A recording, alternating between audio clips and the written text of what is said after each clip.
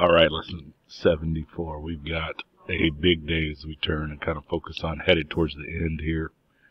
We have about 15 class periods left. Mixed in that with STAR and mixed in with that some end of the year projects and whatnot. So here we go.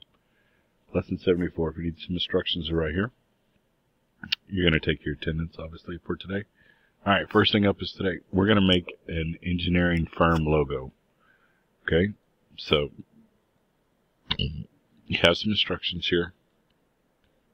Alright, favorite colors and ideas that to get you started. Same similar stuff that was in the attendance today, and that's why we did that.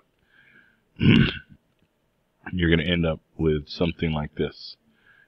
Be sure you use icons for your graphics.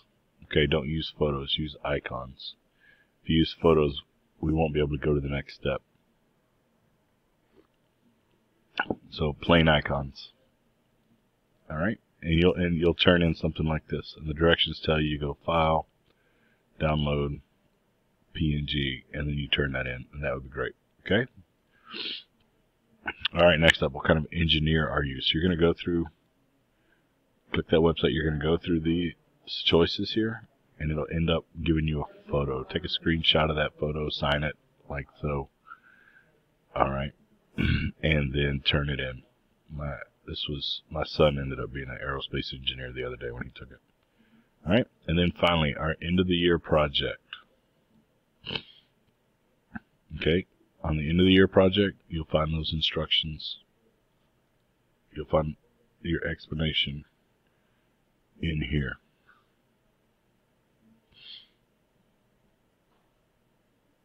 Okay, you can work in a group of 2, group of 3, but not more than 3.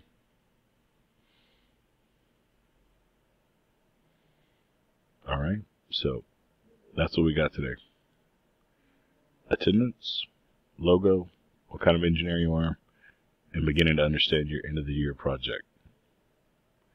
So end of the year project, if you're at the house, it's a little different. If you're at school, you have a little different choice. At school, you're going to make a Minecraft world project, and you're either going to cover the EDP or you're going to cover an engineer, or all 8 types of engineering. Your choice. If you're at home, you could do a video explanation of these, or you could do a Minecraft world if you have those options. Either way. Alright, so we'll be talking about that in class. Feel free to email if you have questions. But this form is to remind you that today is a work day. You're going to have 3 work days, and then it's going to be due. Alright, and remember, all things need to be turned in by May the 4th. May the 4th.